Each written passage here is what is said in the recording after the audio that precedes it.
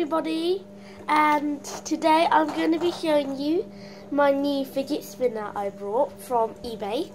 So this is going to be exciting. And this is my little brother's. Let's say hello to him. That means me! Okay, so you have to go now, sorry. Anyway, so today, okay, first, if you're my friend, you're from my school, and yeah, you asked me for a slime video, but unfortunately I can't really do it because none of my slime really works.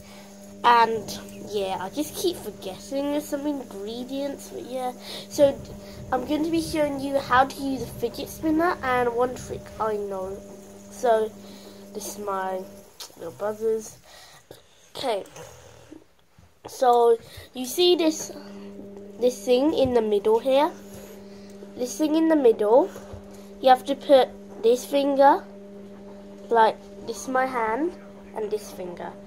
Put it on there, and your thumb on the back, and then you use this finger again to just roll it, and it makes stuff like that.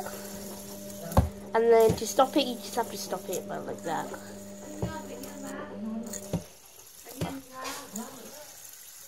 Okay, can you just go away now? Seriously, we're not playing that again. So here's a trick that I tried, and it really works.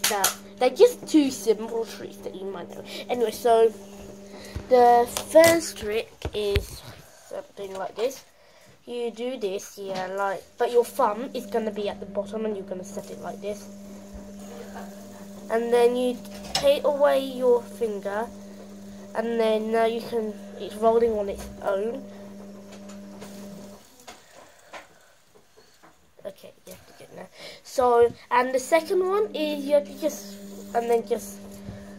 throw it to another one. And how this works is, when you roll it, it makes a bit of wind, and it goes through the air, and then yeah, and stuff like that.